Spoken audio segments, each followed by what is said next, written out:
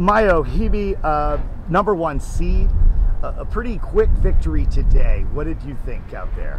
I felt pretty good out there today.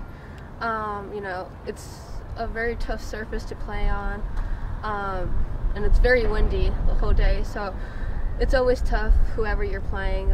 It's almost like you're battling yourself and kind of like the environment rather than your opponent, but I'm happy how I played today. Right, and tell me more about the surface, the concrete. It's got to be difficult at first. Yes, well, first of all, the ball kicks really high, but it doesn't come to you, it just kicks like upwards. And so, I mean, yesterday I played a girl who had a big kick serve and it was going over my head every time, and so these courts are very hard and hard to play on. It's very difficult to move on, pretty slippery, and just a lot of irregular balls.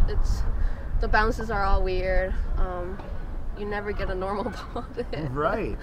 Now, you won the U.S. Open National Playoffs in 2013, was it? I think so, yes, yeah. 2013. So, since then, you are slowly improving your game. What are your goals going into the next year? You're 200. Yes, this year I want to be in the top 100 by the end of the year.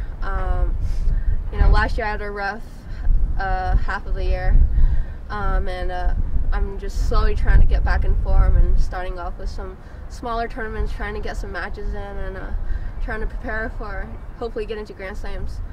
Fantastic, and maybe it'll be hotter next year in Australia than it is Yeah. here in Martinique today. Yeah. Thank you so much, Mayo.